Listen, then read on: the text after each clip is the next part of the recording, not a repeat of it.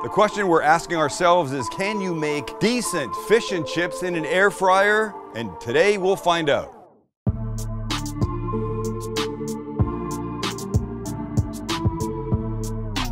I think you can. I don't think you're gonna get the fish as crispy. There is something about deep frying in oil, but sometimes, quite often actually, you might not want to. Certainly I don't want to always deep fry in oil, so freaking glasses are horrible. That's better. Think about it. Air fryer sits on the counter, you throw the stuff in, you turn it on, and you're done. But now you've got to deal. The other version is you got to deal with the oil and the pot, and it's hot, and it's dripping, it's splattering, it's going all over the place. And then fine, you get good fish and chips out of it. Take them out, put them on a plate, eat them. Now you know what you've got? Now you've got hot, dirty oil sitting on your counter in the pot that you have to dispense up somehow. What do you do with it? Quick. Exactly. Fries take the longest. We're gonna cut them, we're gonna soak them, then we're gonna cook them, and then we'll prep the fish and everything will be quick, easy, delicious, and clean. Cleaner. All right, here's what we're gonna do. These have been washed. All we wanna do is cut them. And look, you're welcome to peel them, but I don't really wanna peel them. I'm just gonna do this. I'm gonna take a little slice off the bottom so they sit flat, and then get rid of this kid. And now the goal is even slices. So what is that, 3/8 of an inch? No. 1/4 of an inch? No. I don't know. I'm not good. I was not good in math at school. But the goal with any kind of cooking, to get everything cooking at the same time, in the same temperature, is even sized. So now you got that flat, now we can do this way. Perfect. These guys we're gonna put in this cold water beside me, like this, separate them. This is gonna help get the starch off. Perfect. Same thing. You see the water getting cloudy, and that's the starch coming off, and getting rid of the starch is a good thing. We'll do this rinsing part 2 more times, and then let them sit for about a half an hour in fresh water. All right, it's been 30 minutes. We're gonna dump out this water, bring it back, and put in water that I just boiled in a kettle. Please don't crack the bowl, please don't crack the bowl, please don't crack the bowl. Very nice. We leave this for 10 minutes. This is also gonna help us get to very crispy fries. Oh, that's hot. All right, 10 minutes, then we fry. All right, it's been 10 minutes. They've soaked in this boiling water.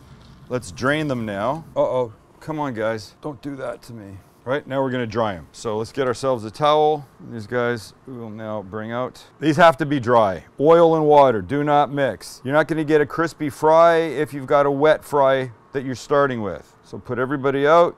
Then get yourself another towel and lovingly dry them off. But they're a little more tender now because you've had them in that boiling water, so don't be rough. And when they're dry, the bowl that they came out of, give that a little wipe because they're going back in it like this. And now we're gonna toss them with a little bit of neutral oil. This is avocado oil. This would not be the place that I would waste more expensive oil on it. Extra virgin olive oil. No, thank you. Even regular olive oil. I don't want these to taste olive oil-esque. I want them to taste like potatoes and the seasoning that we're gonna put on them. When you've got them tossed nicely, we come over to our air fryer that's at 390 or 400, and we put them in.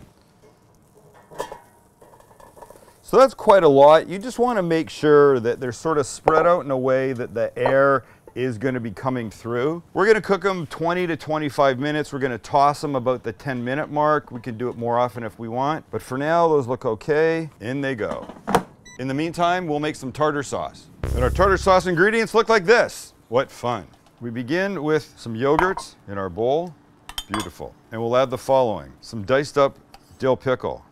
Don't even think about using another kind of pickle, because that's just jacked up and wrong. Like a butter pickle in this would be horrible, horrible. A butter pickle? You know, bread and butter pickles? I guess I don't.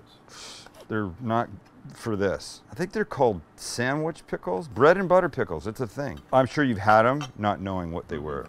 So dice your dill. I mean, you make this as dill-centric as you want. I like dill, as evidenced by the fact that I'm using a bunch of dill pickle and fresh dill. And that will look like this. So you only want this part. You don't want stem. No stem. Just the leaves. Like back in the days when you would buy a bag of weed and it would be filled with stems and seeds, you only wanted the leaves off it. You didn't want the stems. At least that's what they say in the movies.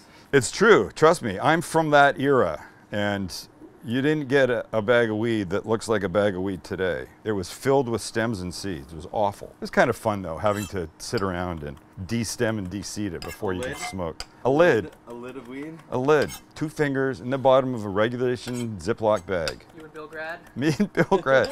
You just blew up Bill Grad's spot. His mom is gonna ground him. That is so funny. Okay, dill in like this. Great.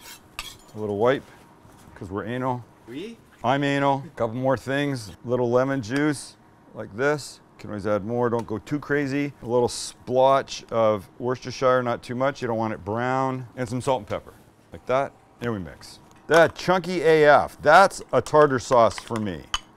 Little taste. A little more lemon. That's really good. Okay, set that off to the side. Let's prep our fish. Before the fish, it's halfway with the fries. Or not quite halfway. But you can see they're getting there and they're doing fine. They're doing fine. All right, back in they go. Another 10 to 15 minutes at 400. And here we go. We've got flour and cornstarch. We've got egg. We've got panko breadcrumbs. And we've got our cod. We'll deal with this in a second. The cornstarch helps give extra crunch along with the flour. We're gonna season this with 2 things. Our BFF, like that, and some Old Bay seasoning. Beautiful. Nice, nice, nice, nice, nice. Great flavor. This we will mix. You don't want to use Old Bay, you can use paprika. I mean, honestly, anything you want, but I think Old Bay is a nice touch here. Okay, when that's mixed, we're ready to go. So we take our cod like this. It's always the same, into the flour. You got to do a good job. All the sides, all the ends. It's an important step. The times I've missed this step and said, screw it. I'm just going to go egg panko, I've been very disappointed. And then into the egg. I was practicing a version of this earlier today, and I thought I could skip the egg and the flour by just going first into Japanese mayo and then into the panko.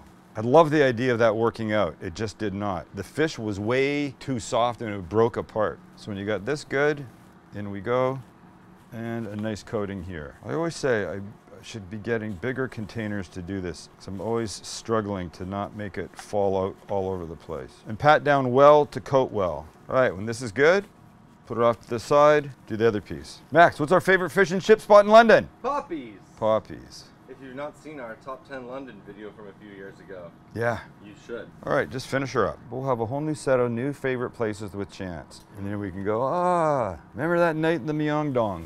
All right, this is done. We're just waiting for our fries to finish, and then we're almost eaten. And are those beautiful or what? Watch this. Okay, listen. Crispy fries. So we know the time to season fries is while they're warm. So let's dump them out. That's a good solid sound. And we're gonna give them just 2 things. Little BFF, always, because it's great. And I happen to have some malt vinegar powder that I've had forever that I haven't used very much of. So obviously, if you don't have it, don't worry about it, but fries and malt vinegar are great. So this will just give a beautiful little extra kick. Now we toss. And because we have to do our fish next, we're gonna stick these in a 300-degree oven to stay warm, but not before Max and Chance and me each try one. And we eat. Damn. Oh yeah. You know what it is? Crispy outside, but light, fluffy inside. That's great. Okay, in the oven, these go, but now the fish goes in the fryer. Okay, we're still heated here. It's 400 degrees. I'm gonna give just 1 good shot of spray. And people have been asking what I use when I use the air fryer. I'm just using Pam. No commercial, but it's what I'm using. I could be using some fancy olive oil or, you know, avocado spray, but I don't. I'm gonna give these guys a quick spray too, and then in they'll go. One like that, one like that. Another quick spray. Oops. Close up shop. These are probably gonna take 5-6 minutes aside. So let's start with 5. When it runs out, we flip, we spray, we finish. And, okay, halfway mark, looking good. Quick spray, quick turn. Oh boy, we're gonna like this, man. Another quick spray, 5 more minutes. And we're there. Wow, wow, wow. Okay, leave them for a second. Let's get the fries out, sit these on top, and then we're eating. And with our March Madness newspaper properly positioned, we'll put our fries down. By the way, anybody got Gonzaga? Never mind. And now our fish. And that will look like this.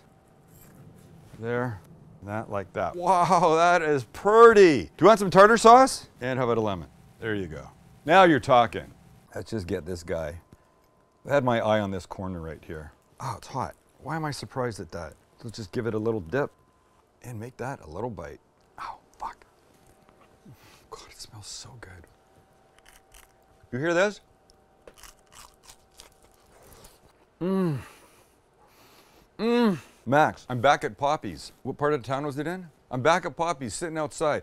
Max will put the link to the top 10 things we ate in London. Then the malt powder. Holy shit. Air fryer. We're fans. Make these. No oil. Technically not true. There may have been a couple tablespoons of oil tossed with the fries, but still, this is all so good. You know what else is good? My BFA, best fucking apron that I'm wearing. Sam the Cooking Guy. It's down here, the little logo. Sam the Cooking Guy. Anyway, go to shopstcg.com. Get this, get all the other stuff. And don't eat the same thing all the time. Don't eat the same thing all the time. And do this. Definitely dip your fries in the tartar.